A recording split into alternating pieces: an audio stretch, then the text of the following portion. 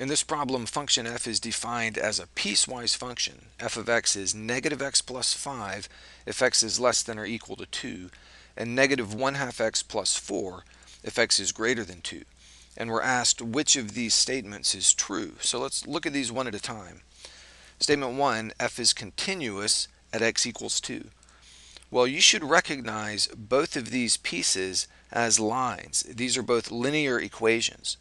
And the function will be continuous if those lines have the same value at the point where the definition of the function changes, which is at x equals 2. So let's evaluate each of those at x equals 2. So I'll write it like this. In order for it to be continuous, this piece here, negative x plus 5, has to equal this piece here, negative 1/2 x plus 4, when x equals 2.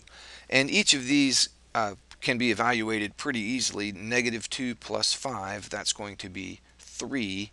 And the question is that equal to negative 1/2 x times 2 plus 4, which is negative 1 plus 4, which is also 3. So yes, it is. It's continuous at x equals 2. Okay, now let's talk about the limit. I'm going to erase this.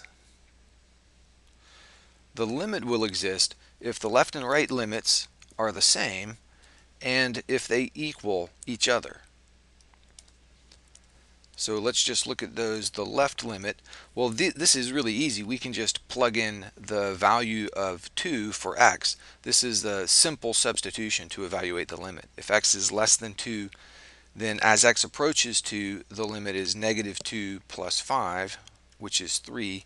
And the right limit, as x approaches 2 from the right, we can just substitute a 2 in for x there, and it's negative 1/2 x times 2 plus 4, which is also equal to 3. That's essentially the same calculations we were doing for question number 1. Is it continuous? So the left and right limits are the same and the limits are equal, so the limit exists.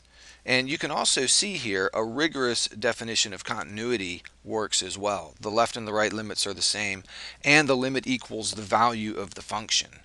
So if the x value is equal to 2, then we use this top piece.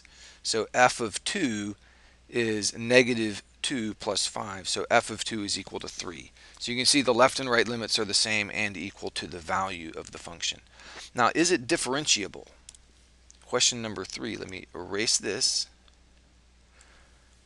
Okay, in order to be differentiable, the slopes have to be the same at that point. If the slopes are not the same, then we're going to have a cusp or a corner right there. So in order for the function to be differentiable at x equals 2, where the definition changes, then the derivative of this first piece, negative x plus 5, has to equal the derivative of this second piece, negative 1/2 x plus 4, when x equals 2. Okay, well, these derivatives are pretty easy to evaluate. On the left side here, the derivative of negative x plus 5 is just a negative 1. And we ask, is that equal to the derivative on the right side? And the derivative of this is negative 1/2. So those are not the same. So when those lines meet, they have different slopes. So they come together and form a corner right there. So that is, statement 3 is not true. It's not differentiable at x equals 2 because it is not smooth at that point. So statements 1 and 2 are true.